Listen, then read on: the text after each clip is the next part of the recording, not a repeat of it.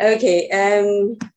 Thank you all very much for being here today, and it's a pleasure for me to share something about what I do with you. I am very passionate about it, and I thought it was going to be easy talking about it because I love to talk about it. And then I realized I was going to be talking to people who have no idea at all about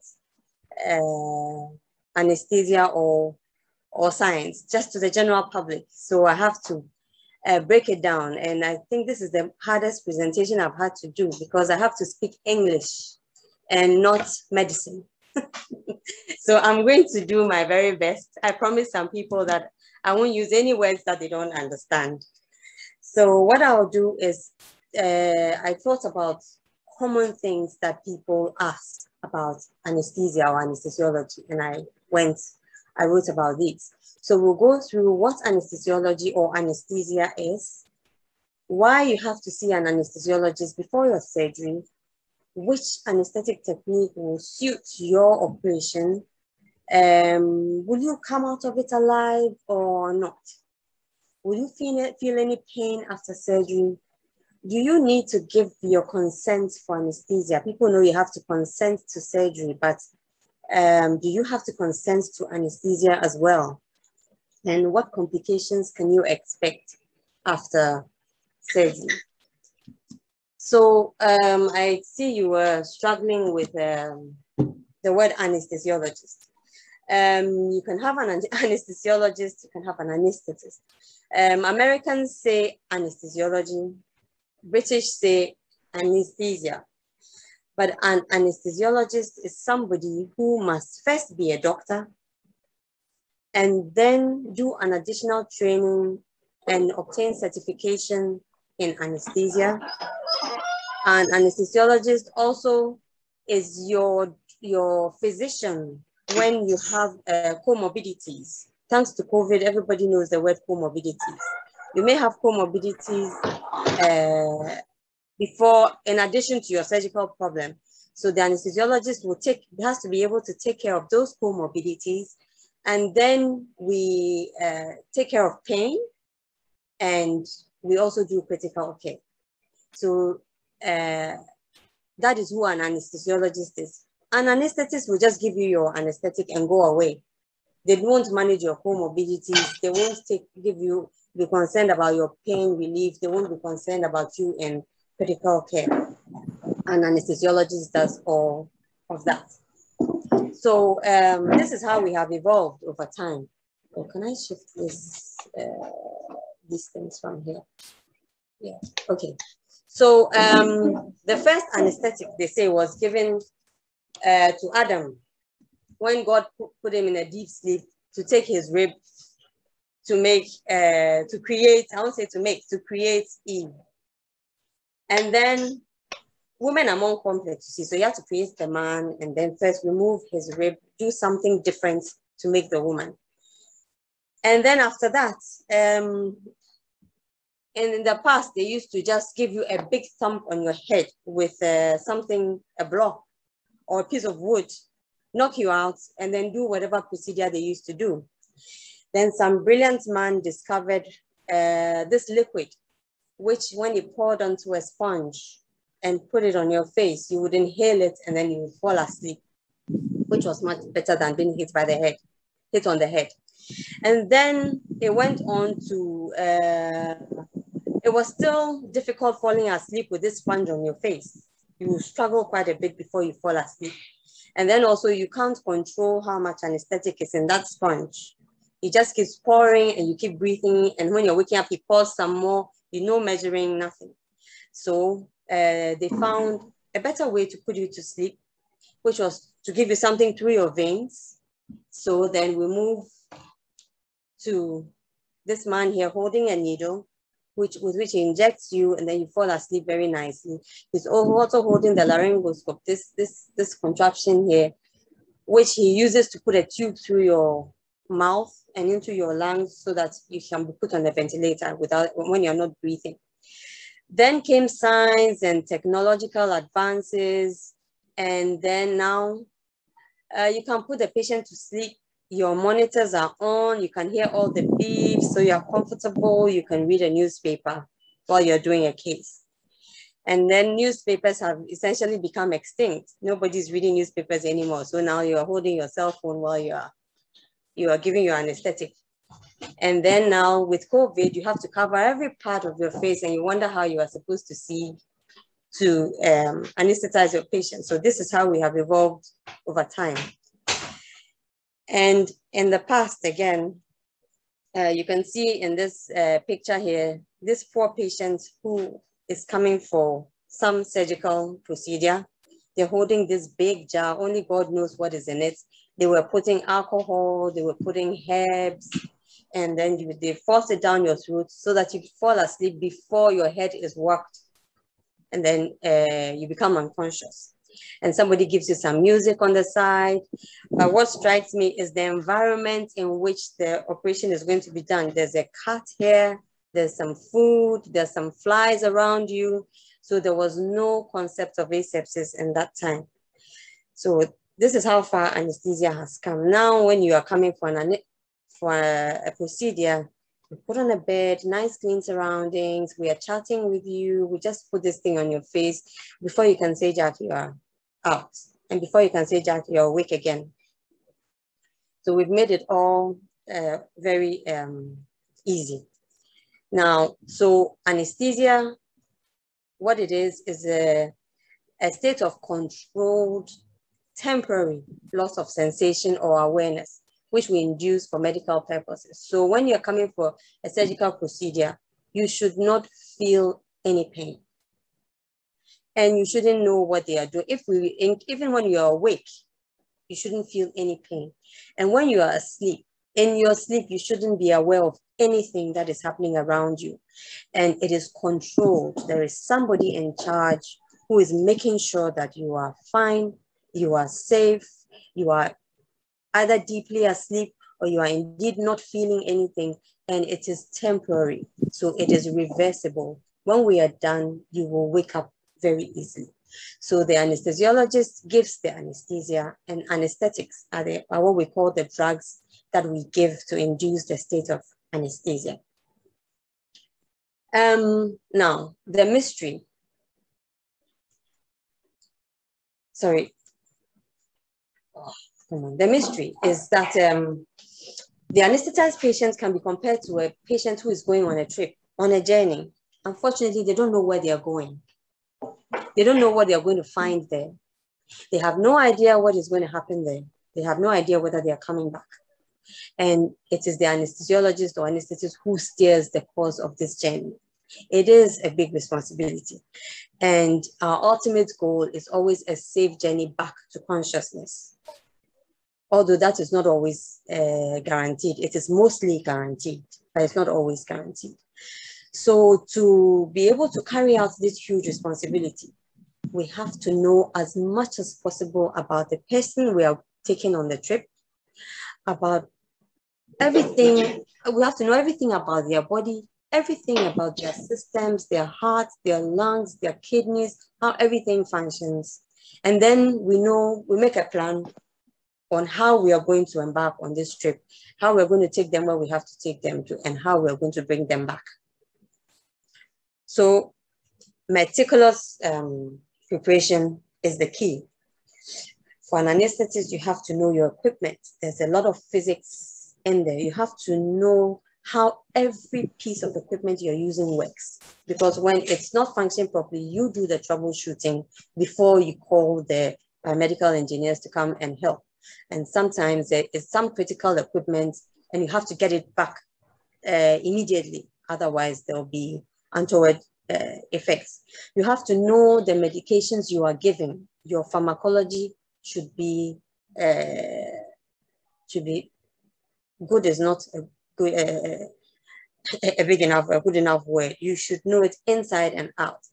How it works, how it is metabolized, how it is excreted, its half-life, its side effects, and everything. And whether it has, when it is broken down in the body, whether the products are also active. You should know all the techniques of anesthesia. We say there are many ways of killing a cat. There are different ways you can approach a surgical operation, but you must choose that which matches the surgical procedure, that which matches the patient who is in front of you, and that which matches the resources that you have. And we are experts in resuscitation. You don't take anybody on this journey if you cannot resuscitate them. And then you must monitor them meticulously. You pay attention to detail. You watch that monitor. You listen to those beeps. You understand what a change in beep means. You have to know everything. So essentially, you have to be smart. Now, do we have to see our anesthesiologist before we come for surgery? Yes, it is very, very important. And what are the things that you have to let your anesthesiologist know and why? We want to know whether you have had any previous anesthesia, any previous exposure to anesthesia. Sometimes you ask somebody, have you ever had any anesthesia? They tell you no. Then you ask them, have you ever been admitted into a hospital? They said yes. Why were you admitted into a hospital? They'll tell you, I dislocated my shoulder. Oh, you did? Yes, okay. How did they put the shoulder back in? They say, oh, they gave me something to make me sleep, and then they popped the shoulder back in. And you say, good. So when they give you something to sleep, that's an anesthetic. How were you feeling? When you woke up, were you all right? Were you vomiting? Were you dizzy? Did it take you a long time to wake up? So those are the kinds of complications that you will have to inform your anesthesiologist about. Why you had the surgery or why you had the anesthetic. And then if there was anything that you were told happened. For some people, it takes forever to get them to wake up. So when you're giving them the second one and you know that, then you know how to alter your anesthetics or some investigations that you may have to do before, because there are some conditions that predispose a person to prolonged recovery, a long time to wake up. Then you have to know whether they have coexisting diseases or the famous word comorbidities. With the stress in life, most of us are hypertensive, diabetic, they are asthmatic, there are a lot of sickle cell patients around. They may have heart problems. Some know about them, some don't. They may have convulsions or epilepsy. They may have had a history of jaundice that shows that they have had some liver impairment along the line or been exposed to some drugs that have caused that jaundice. So we ask about all these things, and you must give us accurate information, because that is going to be one of the things we will look at to decide the technique of anesthesia. In fact, whether to go ahead with the anesthetic at all. A lot of people think if they tell us these things, we will decide, no, you can't have the surgery. But that is not it. Maybe we only refuse surgery to 1 out of 100 patients. But it just allows us to make a good and a safe plan for you. We need to know about any current medications that you are taking, because there are some medications that have to be stopped before you go for surgery. There are some that you can continue during your time in hospital for surgery. So we need to know. And there are some that interact with the medications that they are anesthetic drugs. So we have to know all of that so that we know what to stop. There are some that when we stop, we have to put you on alternatives so that you can still have their function, but not those particular medications. We need to know whether you are allergic to any medications so that we can stay away from them. We need to know whether you drink alcohol. Whenever you ask people whether they drink alcohol, they think you're asking them whether they are drunkards. So the first answer is no. Then I say, okay, do you take a little something, as we say in our society, for some appetite before you eat? Oh yes, a glass of wine, maybe every day, just 1 glass every day. And I'm like, good. So sometimes we know how to tease the information out of you, but asking you whether you drink alcohol or not, doesn't, we are not here to judge, we're here to treat. So I'm a brandy woman myself, and so there's no problem at all. We ask you whether you smoke. smoking has a lot of effects on your lungs and other organ systems. So depending on how much you smoke, you may have to stop for a while before we have the surgery. That is a very difficult thing when you're telling a patient to stop smoking. It is like telling them you won't do surgery for them. You have to bear all those things in mind. It's going to be very difficult. Then for those who do illicit drugs, we need to know, because pain management in these people is very difficult. Then you may wonder why we want to know why you have dentures in your mouth. I mean, what business is it of yours whether I wear dentures or not? But we can, when in the process of getting a tube in your mouth, we can dislocate those dentures. And if they go down your esophagus and you swallow it, we have to put the surgery on hold and get those dentures out, and it's not easy. So we need to know. So that there are some who have dentures that are implanted, you can't take them out. So that's fine. But if they're the ones that can come out, then we will advise that you take them out. But if we don't know, then we don't tell you to take them out. So you just let us know. As soon as we finish your surgery, we'll put your dentures right back in for you. Then we have to examine you. We'll just listen to your chest. The chest and the heart are the primary organs. We listen to your chest, make sure that when you breathe, we hear the sounds we want to hear, we know what we're looking for. We listen to your heartbeat, we look at the rate, we look at the rhythm. There's a particular rhythm that is normal. If it is abnormal, fine. How abnormal is it? And then all that will not put a hold on your surgery. It will just help us to be ready for you, to plan your trip for you. Then we assess your airway. Some patients will need their airway managed in one way or the other. We have all sorts of things that we put in your mouth to connect you to the ventilator. And what we will put in there will depend on the kind of airway, your dentition, the size of your tongue, what is in the back of your mouth. There is stuff that we are looking for over there. So when you come in, we ask you, open your mouth wide and say, ah. And when you do that, we can see everything we need to see. And when we don't see those things, then we note it, we document it, and then we will know what alternatives to offer you. Then after all that, we do some lab work.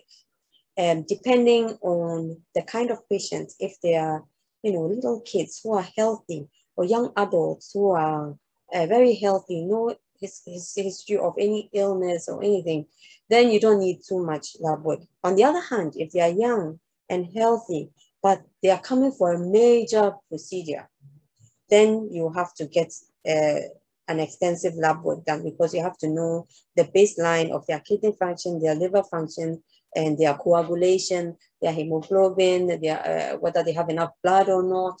You have to have those. So if they're going to bleed a lot and you're expecting the blood loss to be more than 50% of their blood volume, then you have to be sure what your baseline is, so that you know when to top them up and all of that.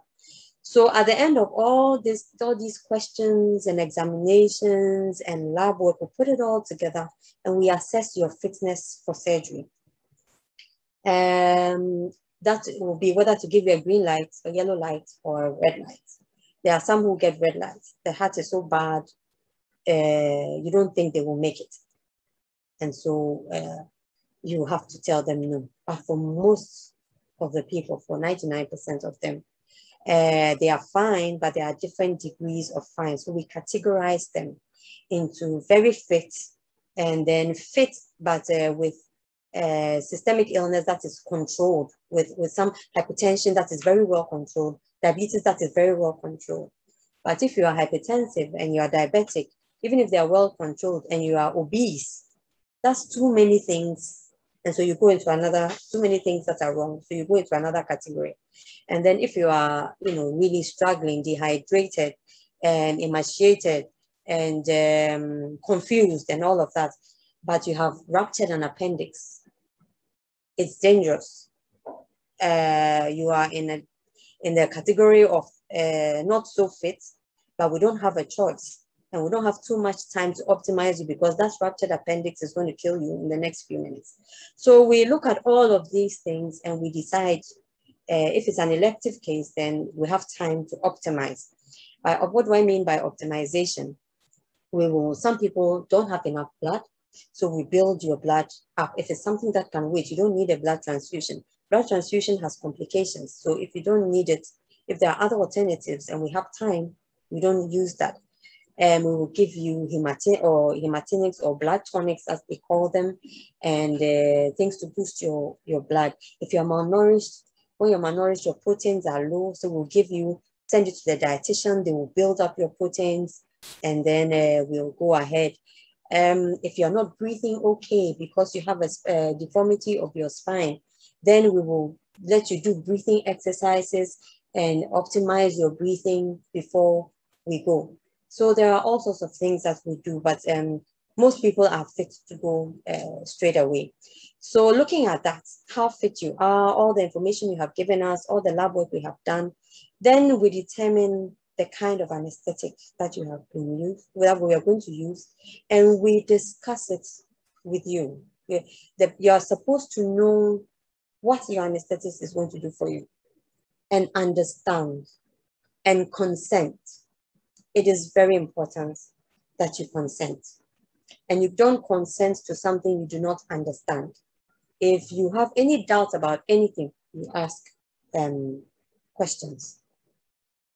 And we are obligated to answer those questions. So what are the features of a good anesthetic? Which anesthetic technique will be best for me? What you should look for, something that must completely abolish pain. You must feel no pain.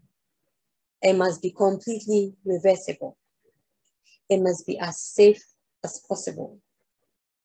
And then also on the side of the anesthetist, you think of how to provide good operating conditions for the surgeon. If he's working in a place that has a huge muscle bulk, it's going to be difficult navigating his way to the surgery site.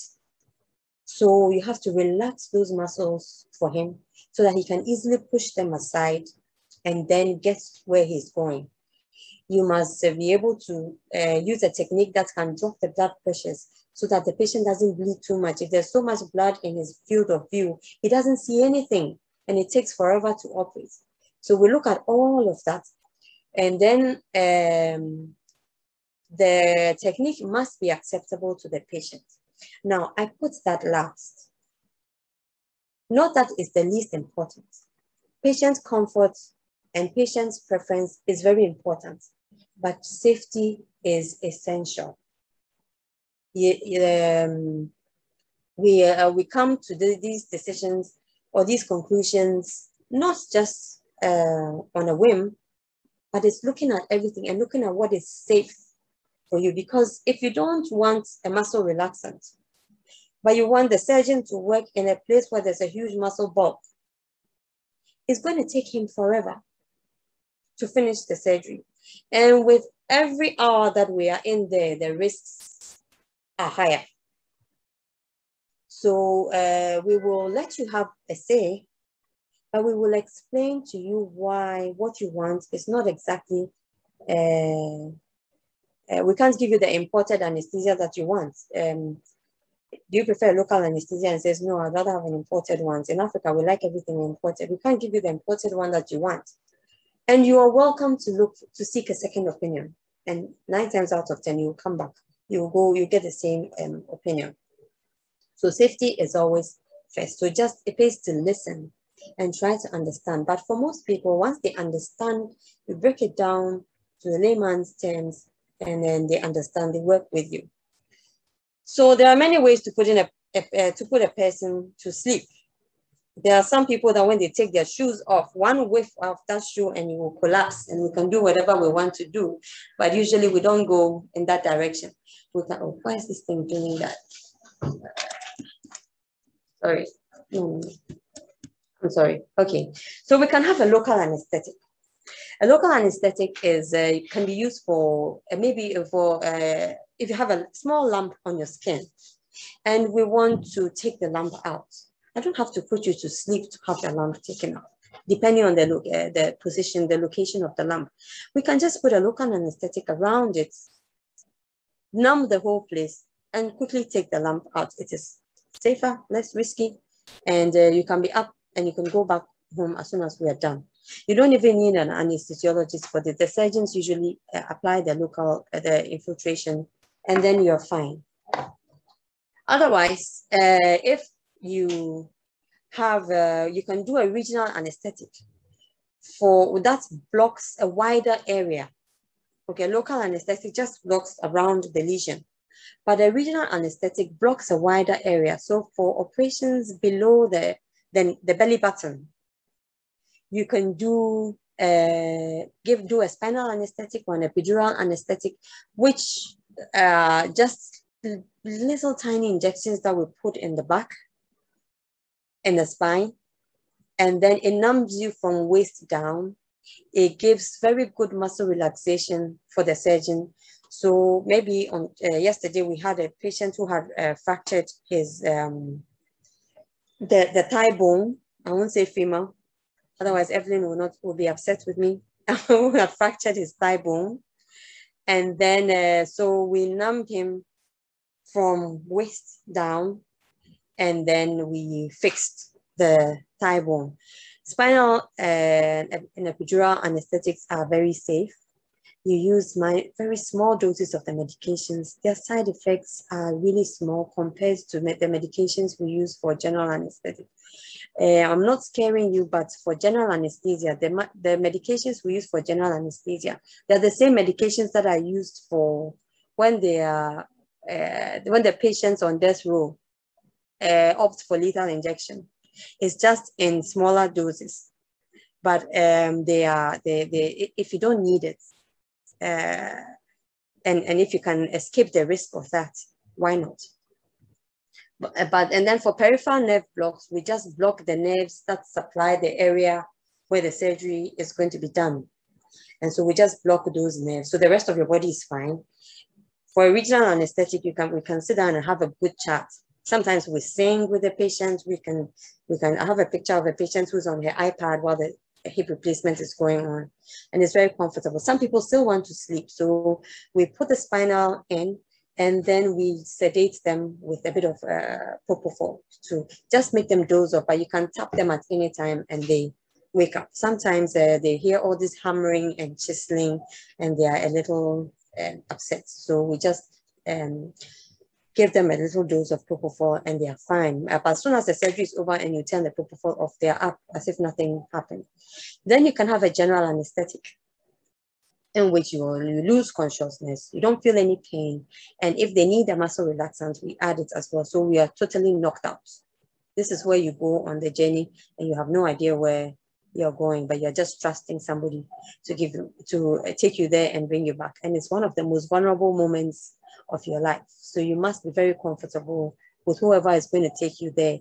And the only way you can be comfortable is if they have answered all your questions and you have an in-depth understanding of what they are going to do for you. You don't want an anesthetist who is now going to look on Google Maps to find their way for the trip.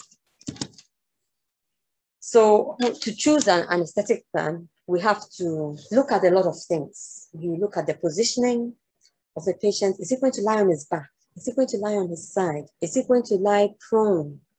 If you're going to lie prone, then you have to sleep. You look at the site of surgery. You look at the surgical procedure and complexity. If you're going to do a surgical procedure that is going to take 6 to 8 hours, then you're better off being asleep. You can't lie in one place. You will disturb everybody. You'll be very uncomfortable and moving your arms all over the place. So estimated duration of surgery is there. The skill of the surgeon. Of course, the surgeons have to learn. And some of them, even after learning, they are still slow. They take their time.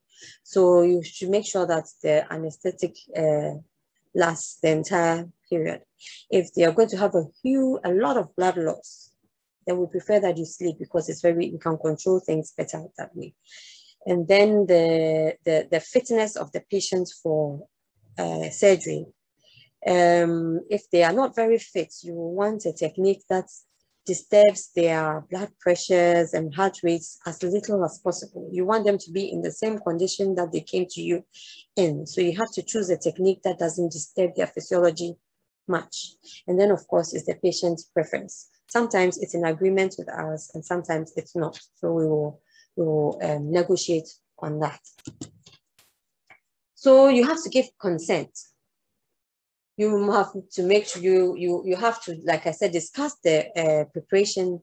We tell you how many hours before the surgery you can eat and what you can eat, which of your medications to withhold on the morning of surgery and which ones you can take. Whether we will give you, we have this anxiolytic, we call it an anxiolytic. Anxiolytic means you kill anxiety. So we give it to them and it takes away all the anxiety and they relax and they can sleep. Some of them are even asleep before they come to the operating room. Then you discuss your techniques of anesthesia. We tell you about any anticipated complications and how we plan to manage these complications. We tell you about the risks involved and what we can do something about and what we cannot. We tell you about blood transfusion. If you will need it, you have to consent to that.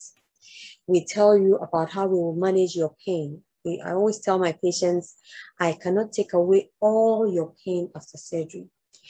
I could do that, but the dosages that I'll have to give you to do that will mean that you will not breathe, your blood pressures will crash, and then you will not be able to mobilize, you will not be able to move after surgery. So we are defeating the whole purpose. So we will give you so that we have a pain score, which is a score of from 0 to 10. 0 means no pain at all, and 10 is the worst possible pain ever. We will try to keep you at about 3 so that the pain will be manageable. It will be there, but it will be very manageable and you will be comfortable and you'll be able to do your rehabilitation. And then you should feel free to ask any question that you want about your procedure and about your anesthetic technique. We give you you have the right to do that. And so we'll let you do that. Once we have done all of that and you have given your consent, you sign a form, which we give you with all that we have spoken to you about, and then we proceed. Now, how safe are you during surgery? I brought these pictures to show you that you are very safe. And this is thanks to science and technology. When I was training as an anesthetist or as an anesthesiologist, we had to do manual blood pressures. So when you have a patient, every 5 minutes, you take, I don't know how many people have seen a manual blood pressure cuff, you wrap it around the patient and you squeeze and squeeze and squeeze, then you take your stethoscope, put it in your ear, and then you deflate, and as you deflate, you listen for your heart sounds. By the time you finish taking one, it's time for the next one. Now, everything is automated so that you just, at the start of surgery, once we have venous, we put we set a drip on you, as we say in Ghana, or we put an IV on you. We put our monitors on, so you have a blood pressure cuff on your arm. You have EKG electrodes on your chest that will tell us, let us hear your heart beating. So if you look at this picture up here, the green says 61, his heart rate is 61. You can see how the heart is beating. This looks fine and normal. There are abnormal rhythms, and if we see that, then we can recognize it very early and do something about it. In the past, you could be on the table, and before you know it, there's no pulse, there's no blood pressure, it's all gone. But now you can see everything as it happens, and this is your saturation. It tells us you have enough oxygen in your blood all the time, so you're fine. Now, if you look at the picture on the right, you can see there's a lot of stuff being monitored here. And that will tell you that this is a complex case. So instead of putting the blood pressure cuff on the arm like we have here, you see the anesthesia machine is even off. There's nothing there because we gave him a spinal anesthetic. But we prepare the anesthesia machine just in case anything goes wrong and you have to put him on the machine. But the machine is off. So all we have is EKG, saturation, pulse oximeter, and we call it a non-invasive blood pressure. That means we are using the cuff on the arm. If you come to the one on the right, we have EKG all right, we have pulse oximeter all right, but we have this red line here. This means that we have actually put a needle into his radial artery, one of the arteries in the arm. So we want exact pressures, moment by moment pressures. There is always a difference between the invasive blood pressure and the non-invasive one, which is the one you put on the arm. And we want accurate values because we are going to work on his spinal cord, and you have to keep your mean pressure at a certain point. And you don't have the automated one reads every 5 minutes or every 2 minutes. You can't afford that. You want moment by moment blood pressures. And so you have to do invasive blood pressure monitoring. And if you look here, you have a patient whose lungs are restricted. He's not breathing like you and I. So he takes in a little breath and the pressure in his chest is so high. So you have to be able to control how much, put him on the ventilator, control how much air you're putting in there, watch your airway pressures, see whether they are rising. If they're going too high, then you know there's something wrong. You check and you do whatever you have to do. So you are very safe. You are monitored throughout. Before you fall asleep, you have to make sure they have put all the monitors on you. If they haven't, you ask them, please, where are my monitors? And then they will put them on for you. We science has enabled us to have blood conservation techniques. We have this machine here, which collects blood from the field, from the surgical field, puts it into this reservoir here. We wash it. There's some saline hanging here. We wash it and remove all the debris and all of that. And then the red cells are packaged and it's centrifuged in this machine here, and it goes right back through this to the patient. So as we are taking from you, we are cleaning it, washing it up, and then giving it back to the patient. So that makes you reduce how much of somebody else's blood you will have to give to the patient. In the past, when we were doing these cases, we could give one patient 5 units of blood for this complex spine surgery, but now we only cost much 2. Because we have a cell saver. Sometimes if the patient has a good hemoglobin, a lot of rich blood, we can actually take some off at the start of surgery and hold it because it's very rich in platelets and clotting factors and hemoglobin. All these things are components of your blood. So we have nice fresh blood, better than what we are getting from the blood bank, and we hold it and then we give it back to you at the end so that your hemoglobin is not so low. You can actually monitor your spinal cord now. This guy in the corner there is monitoring the spinal cord. So when you're working on the spine, you're putting screws and rods in the spine, and your spinal cord is this very sensitive structure. So he's monitoring it and making sure that impulses are moving up and down the spinal cord. As soon as he has a problem, he tells you, Jack, stop. He puts the red flag up, and then you retrace your steps. Sometimes the blood pressure has dropped a little low. We raise the pressure. Is it okay? No. Then you have to backtrack. Take out whichever screw you last put in, or whichever rod you last put in. Is it back? Yes or no? Then we have to try steroids. Maybe the cord is a little swollen, it's angry. So we give it some steroids to calm it down. And then he says, okay, I have something back. And then we can go ahead. Sometimes we don't have anything back. We'll wake the patient up and then they can move, and then we are fine. And then we keep going. We'll put them back to sleep. That is all complex, but most of the time we do very simple things as well. So this is a complex spine case. The patient is lying prone. You can see his hands lying on pillows, and you have to pad all pressure points because he's going to lay like this for 7 hours. So you have to pad all pressure points. His eyes are padded. His tube, there's a tube in his mouth that is connected to the ventilator here. So he's not breathing at all. The ventilator is doing all the breathing for him, and we are monitoring all the rest of the breathing parameters here. And then we are giving him total intravenous anesthesia. So we are not using any gas apart from oxygen and air. The isoflurane, we have other gases which we use to put you to sleep. The oxygen doesn't put you to sleep. What puts you to sleep is these two here. There's isoflurane and there's sevoflurane. But that interferes with spinal cord monitoring. So we don't use that. We do total intravenous. So we have propofol here. I'm sure you all know propofol. That's what Michael Jackson overdosed and made his exit. And then we have fentanyl here. We have tranexamic acid here, which is to help the blood clot. If the blood doesn't clot, then you just keep bleeding. These are very huge surgeries. We open them up right from the neck to the bum. So there's a lot of bleeding. Then there's something to control the blood pressures with over here to keep it in the range in which you want. So you are very safe.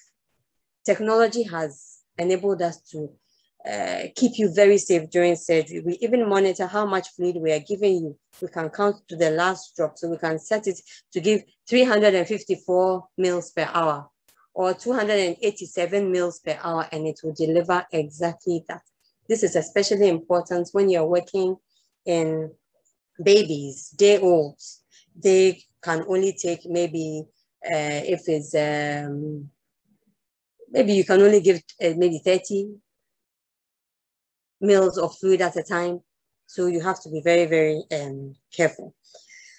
So you are very safe during surgery. You may not require all of this, but whatever you require, there are some basic standards. We have the EKG that shows your pulse rate and your rhythm. We have the saturation. We have your non-invasive blood pressure. And then we have carbon dioxide, how much carbon dioxide produces. That is normal, basic standard. The rest is all as is needed. So this is the patient that we gave a spinal. You see he's sleeping. We are warming him. We have the bear hugger. So he's nice and warm because the theaters are cold. You see the surgeons wear all these gowns and they are really warm under them. So the operating room theater is cold. So we warm the patients up. And he was talking quite a bit and decided he wanted to sleep. So we just gave him a bit of propofol to knock him out. And then, not knock him out completely, he was breathing on his own, just a bit of oxygen, which is as per protocol. And then we proceeded with him. This is a patient who's having a hip replacement, and she was given a spinal anesthetic, and she didn't want to sleep. She wants her iPad so she can watch a movie while she has her surgery done. So what happens when we are done with the surgery? We take you to the recovery ward and we continue monitoring you. Monitoring does not stop. So you still have the EKG electrodes on your chest, your blood pressure cuff on your arm, your saturation probe or oximeter on your finger. And for those who are getting invasive monitoring, we'll continue all of that.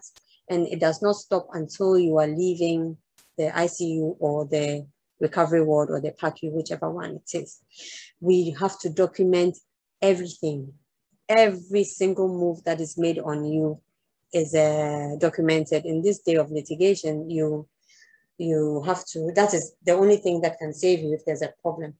Some will need some oxygen therapy. So sometimes you just need some prongs to be put in your nose, very tiny prongs in your nose to give you low dose oxygen.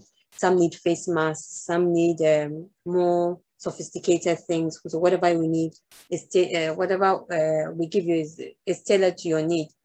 We have to watch your fluid therapy, how much fluid per hour we give you, when it's okay to start drinking. We start slowly. We give you some ice cubes, or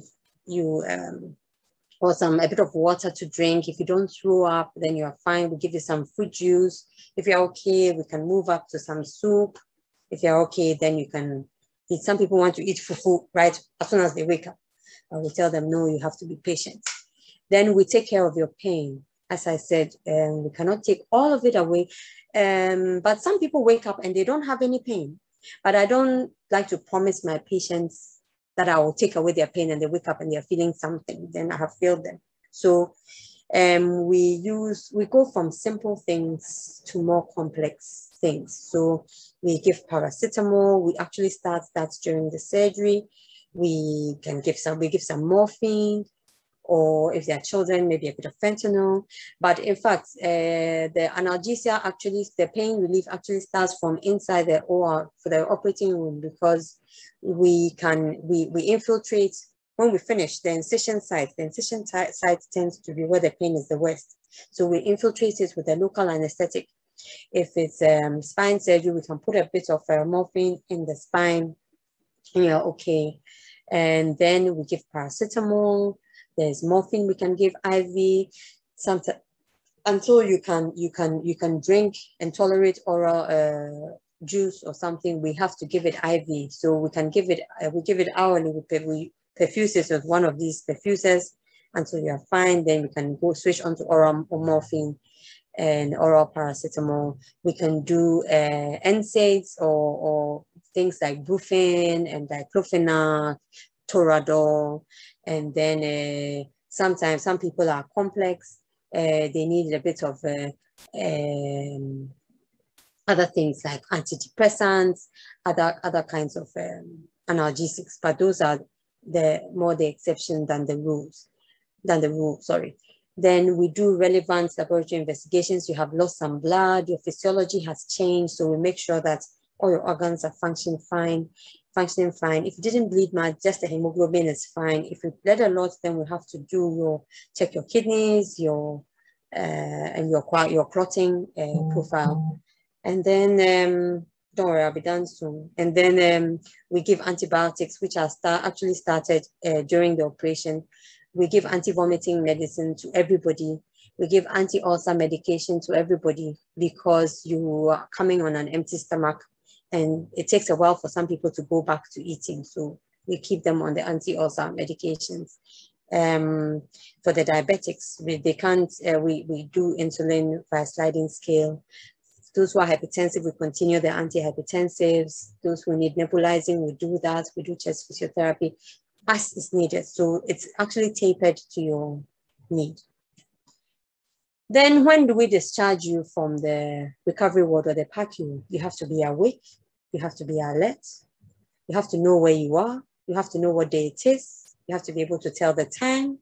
You have to be able to recognize the people around you because you met them before. You must be breathing well. You shouldn't be pale. You shouldn't have lost too much blood. You should have pink mucous membranes. Your oxygen saturation should be above 95%. So with the stuff that we look for, your blood pressure must be stable. You must be passing enough urine. Your pain must be adequately controlled. You must be moving all your limbs after the spinal anesthetic. So we look for all of these, document all of them before we send you, and before we stop monitoring you and send you back to your ward or to your room. What complications can you expect? Some from a general anesthetic, some people wake up, they are cold, they are shivering, despite the fact that you are warming them, but we continue warming them in the ICU. Some may have a sore throat, especially when we have put a tube through your mouth to put you on the ventilator. A number of people vomit despite the anti-vomiting medications, so you have to add a few more. Some have some muscle pain, especially if this drug called saxamethonium has been used, which I mean, we only use when it's really, really necessary. Some of them have that. For the elderly, they tend to be confused, and it takes them a while to know where they are, and they can pull out all their IVs and remove all their monitoring stuff, and it is expected. So we actually look for it, and we are ready for it when it happens. You know, elderly people, even you don't go about changing their rooms and their stuff because they know where everything is. They have been functioning like that for years. And then you take them not only out of their room into another room in the same house, but you bring them into a whole different environment. It's not easy for them. So that happens a lot to them. For the spinal, sometimes they have headaches.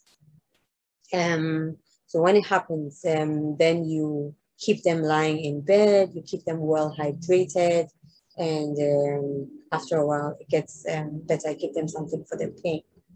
After a while it gets better. Sometimes they need more sophisticated things to make it better.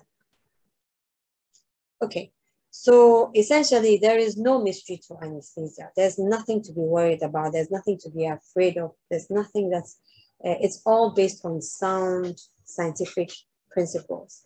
And every case is planned regarding technique, drugs, equipment, anticipated complications, monitoring, and postoperative care. We are the gurus at resuscitation, so you don't have to worry about that. And anesthesia must always, must as much as possible be safe, and we owe that to our patients.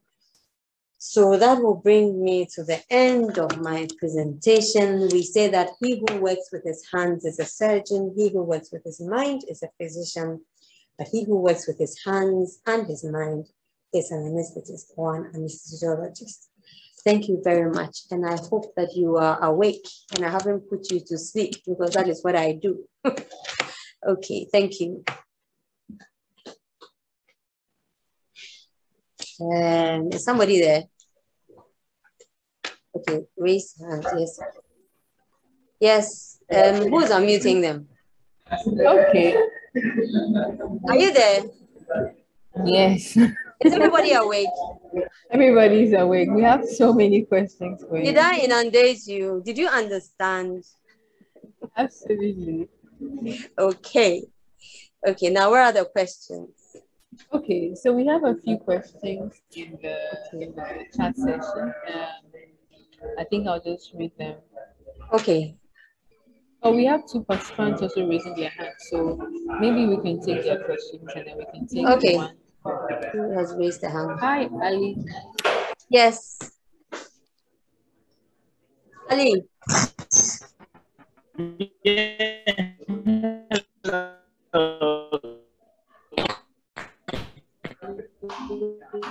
Evening. I just saw the lecture series from one of my colleagues from Cat 7, Dr. Safo. I'm Ali, Ali. I'm a okay. 37 military Hospital. Okay. Yes. Yeah. Ali, I think your network is. Can you type the question? Because I am having a problem. Hello. Yeah, So I have a question I want to ask, or more Yes, like please, something go to ahead. As to that.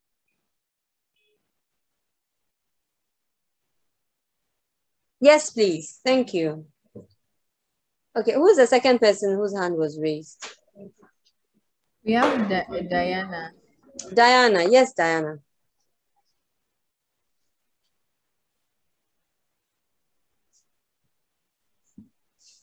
We'll take the next question from Mary. Can I unshare my screen now? Yes, I was just okay. yeah. All right. Okay. Yes, perfect. Mary Sophia, you can please ask your question.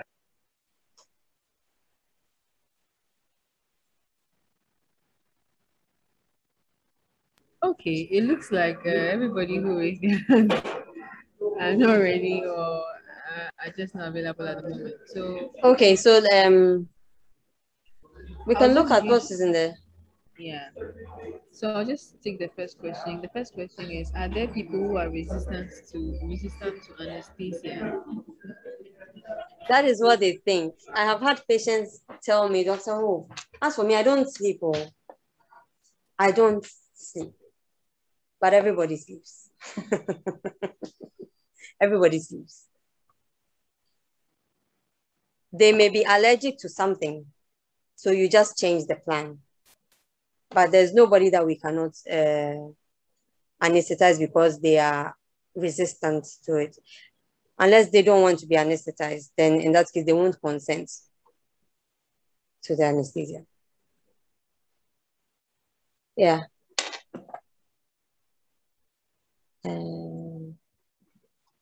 What is an elective case? Wait, are there people who are resistant to anesthesia? In books and movies, I see that patients are told to count while anesthesia is administered. Why is this so? Okay, we do it in different ways. You are told to count because maybe they'll say count down from 10. And while you are counting, they are giving you the anesthetic. So by the time you get to 8, 7, 6, then you start falling asleep. You hardly ever get to 0.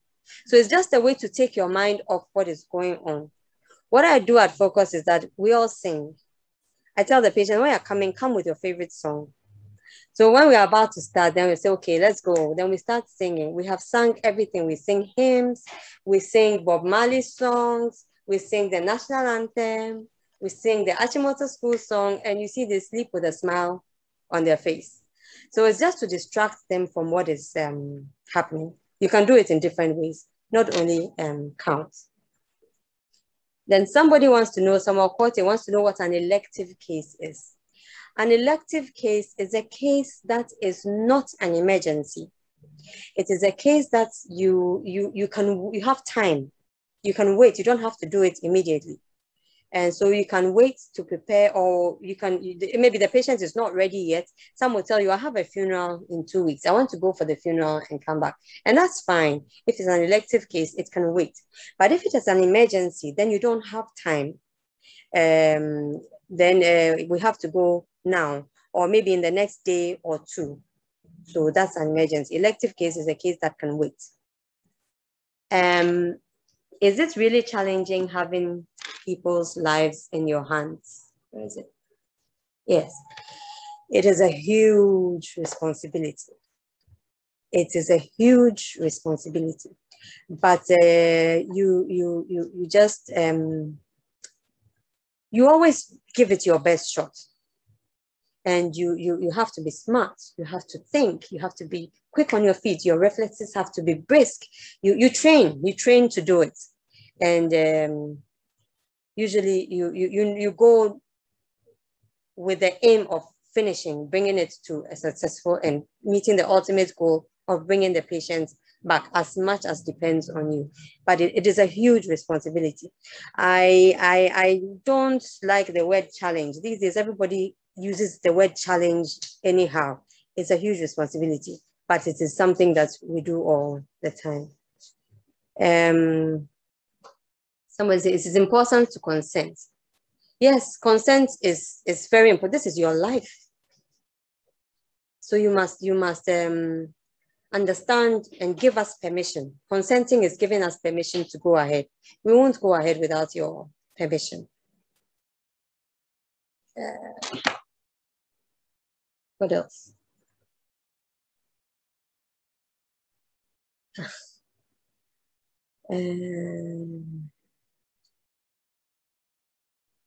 Let me see.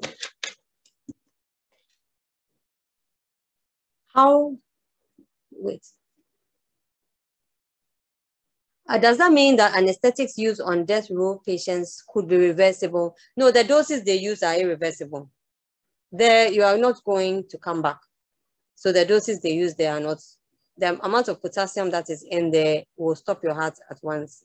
By the time you try to get it back, in fact, you can't.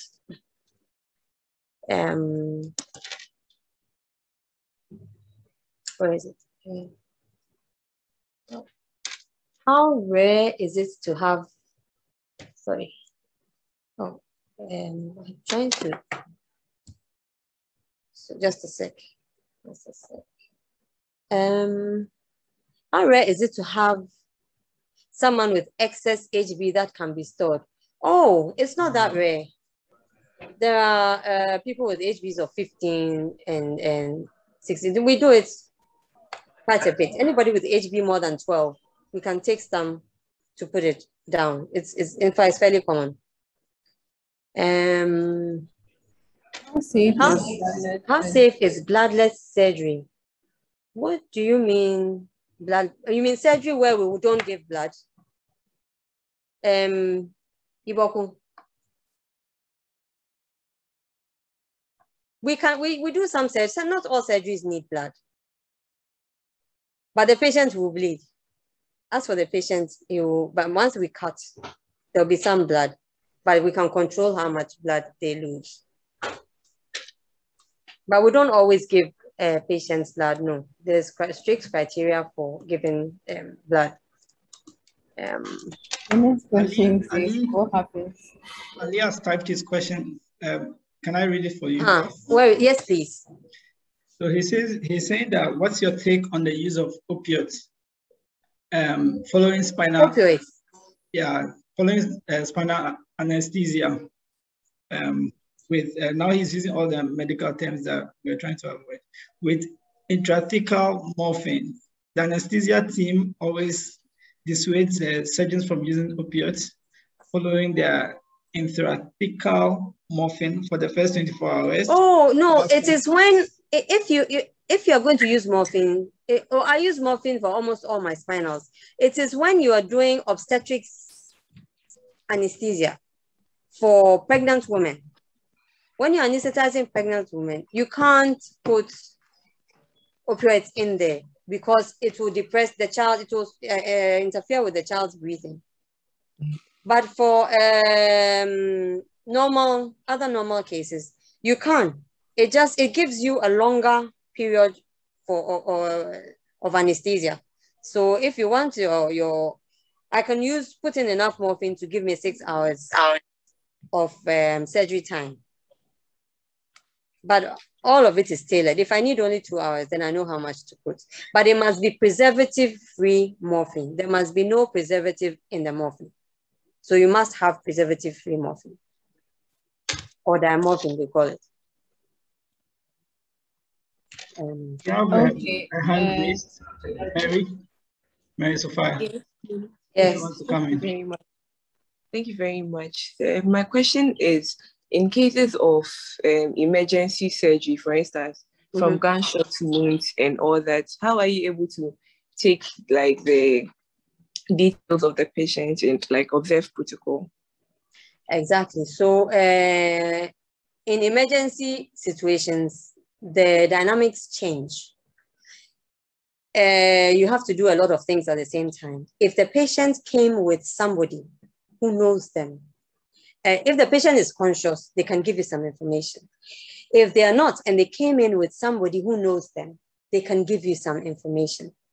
If they were found somewhere and rushed to the hospital, and there is nobody to give you the information, then you don't have it, but you proceed as cautiously as you can until you can get it. So that is, emergency gives you the leeway to proceed without knowing enough. But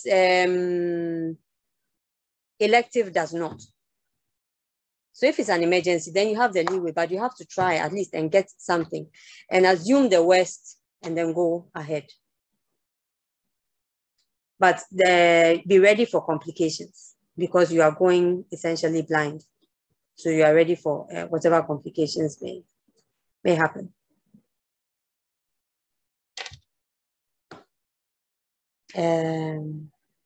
Yes. It's not going. When I move it, then. There's one question here. I don't know if you've said this already. Somebody's asking that what happens the body if you drink immediately after surgery. My great grandmother died from drinking water right after surgery.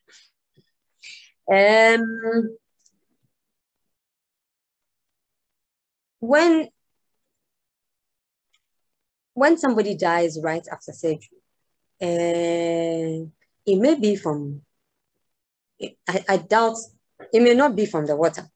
But if it is, there's something we call aspiration. You drink, and instead of it going into your stomach, it goes into your lungs. Okay. But water per se in your lungs will not kill you. You can drink the water. Sometimes for when people are in the last stages of life, they ask for water because the changes taking place in them at that time make them thirsty. Thirst is one of the signs. And they will ask, I remember I told the patient, I'm not giving you water because I could see she was going. And I told her, I'm not giving you water. I was just pushing the fluids. I told her, I'm pushing as much as you need. So whether it was from the water, I don't know. But we go very slowly because you have to drink and not vomit. If you vomit, you can aspirate it. Because although you are awake, your reflexes take a while to go back to normal in your throat. As long as you are awake, you won't aspirate. Unless you're a man and you see a beautiful woman and then the food goes down the wrong way. That is allowed. But it takes a while. So we go very slowly. We give you water. If you aspirate water, nothing will happen to you. But if you aspirate soup, the lungs are sterile. There are no germs there. So when soup goes there, what it does is it causes it's not even a bacteria, it's a chemical pneumonia. Things go there that shouldn't be there. So they actually like burn the lung. So food is problematic, but water is not. But we don't want anybody aspirating water anyway. So we just give you a drop, a little bit, a teaspoonful to drink, and we watch for a while. If you don't throw up, then we'll give you maybe half a cup. Then we watch. If you don't throw up, then we can give you a full cup. Okay. What are the basic, but your grandmother could have died from anything else, something else. I am not apart from the water. It just happened, she just happened to ask for water at the time. Yes. What are the basic parameters for an anesthetist to opt for vaporizers during during various procedures? Well, you can use what you have. Okay. But there are some procedures like the spine case that we were doing that you cannot use the vaporizers because they will interfere with our monitoring of the spinal cord. And that's the way that we are working, the work going on around that spinal cord is dangerous. So we cannot work, we should be able to monitor it at all times. So if you put your isoflurane on and it's going to disturb the monitoring, then we'll put it off. There are alternatives. That is why we do the total intravenous anesthesia. But you can, if you don't have propofol, you don't have a choice. Then you can't actually do that kind of case. But you can do other cases. There are so many other cases that you don't need, that you don't need propofol for. So one, what you have, two, the kind of case and the kind of monitoring that you need, and then the choice. We don't even have this in Ghana, so that's not a problem. Sevoflurane is very expensive, so we use it for children or if the patient is very ill. Isoflurane is fine. Halothane is a thing of the past. We use sevoflurane instead of halothane. But if you don't have sevoflurane because it's expensive, you can use halothane. There's nothing stopping you. Enflurane, I haven't seen enflurane in a long time. Okay. Let's see. Okay, so they were listening. Nice. When I see questions, then I know that I didn't put you to sleep. I didn't do my thing. How much pain will the patient feel on the scale of 1 to 10 if the anesthesia is such that they can be awake and watch movies during the surgery? So the pain is 0 because you have put the spinal into the back. You have numbed them from waist down, so they can't feel anything from waist down. So they are fine, they are pain-free, but it will wear off. And when it wears off, then you begin to feel the pain. So at that point, when the spinal is still in, it's 0. The pain score is 0. But that is during the procedure. Usually by the time we are finishing, it's beginning to wear off. Yeah. How important is ABG test in pre and post-operative procedures for an anesthetist?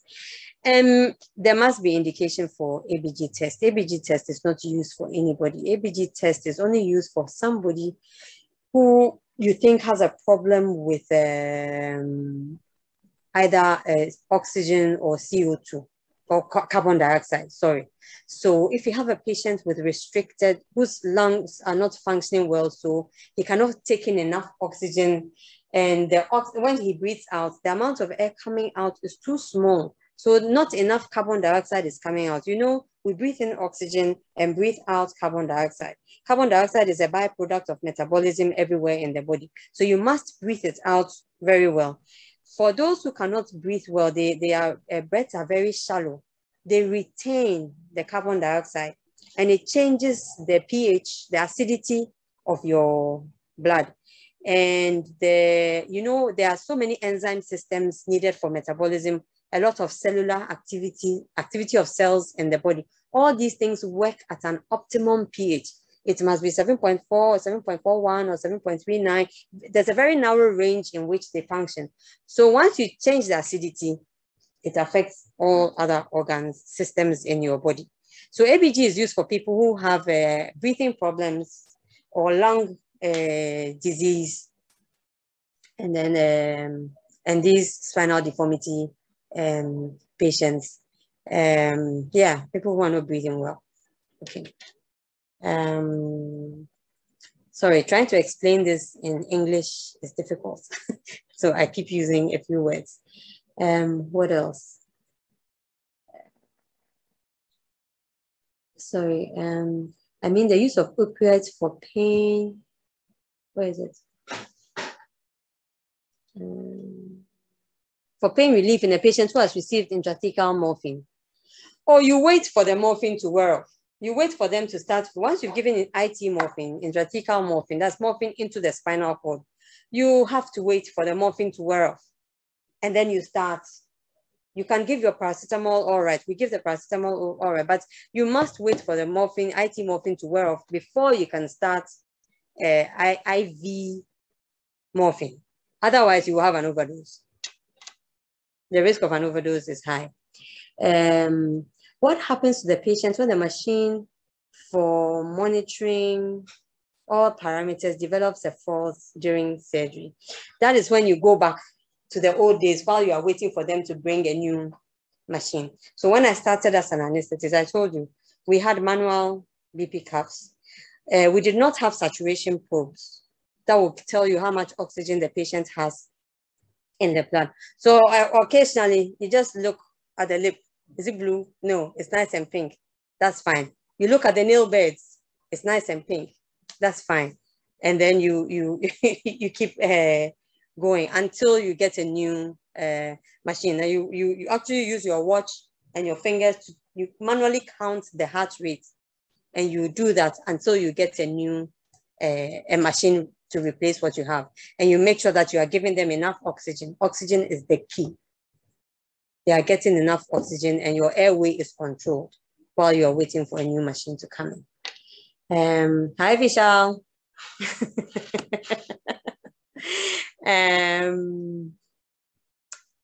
Wait, let me see. What are the bodily changes that happen? Oh, when they are near death. Your systems are shutting down. There's a last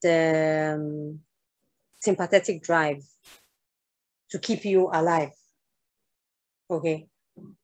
And so you begin to feel all those things. We'll go, that would take us into physiology and away from anesthesia. I had an epidural for my cesarean and it was, sorry, just a sec. And it was a very weird feeling. Yes, it is. I had one too. And every time they touched my toes, I felt like I had an electric shock. And there was this doctor who was just playing with my toes. She didn't realize what she was doing. And I kept telling her, stop it, because she was shocking me with electricity. But not everybody feels, that. Yes, it's very weird. You don't feel your legs and you wonder where are they? I agree with you. It's a very weird feeling. Thank you, Vishal. And anybody else? Okay, I think I've answered all the questions here. Is everybody okay? Yeah, thank you so much. Hi, Miss Evie. Hi, Irene. I think I was the one commenting about the epidural, because I had a epidural for my C-section. And like I said, you were trying to explain what was happening because of the lady watching the screen while she was being operated on. Yes. And yes, I know my one of the doctors, I had quite a few doctors because obviously it was a C-section. There was different doctors in there, explaining to me that it feels a bit like they're rifling in a handbag. And it's very much that feeling. It's you can feel the movement, but you can't feel any pain. Yes, you can feel movement. You can feel movement, but you don't feel pain. Yes, and it's like I said, it's very unsettling because they've cut you open after all. So you expect to be feeling something, but you don't. You just kind of feel. Yes, you don't, but you can feel the movement. A lot of shuffling. Yeah, very much so. Agreed. Okay. What does a typical team in the operating room consist of? Okay, does it differ depending on the type of anesthesia? A little. Or not the type of anesthesia, it's the type of surgery. So you always have surgeons. You have a surgeon and his assistants. You have the nurse who scrubs in, and then you have a circulating nurse who picks this and that for the scrub nurse. You have the anesthesiologist and the assistants, and then we have anesthetic techs who also pick this and that for us. And then depending on what else you need, if it's for the spine, we have the spinal cord, the one doing the spinal cord monitoring there. But a typical team is the surgeon, his assistants, the scrub tech, the circulating nurse, and the anesthetist. Basic 5. You can build on that depending on the complexity of the case. Sometimes you have 2 scrub nurses and you have 4 surgeons, then that tells you that there's wahala. And 2, there are some cases that you need 2 anesthetists for because the patient is very ill and it's coming for a complex procedure. So you need 2 consultants, not even a consultant and a senior resident. You need 2 consultants. Yes. So you have to be able to determine all of that before the surgery and plan for it. Okay, I think that's the last. Is there any more? Okay. Thank you all very much for your attention. It has been a pleasure. And I hope to come your way again soon with something else. Okay. Thank you. Thank you so much, Dr. Irene Wulff. It's been such a great time having you. I'm sure we learned a lot, and I learned a whole lot. I think we can officially end the meeting now.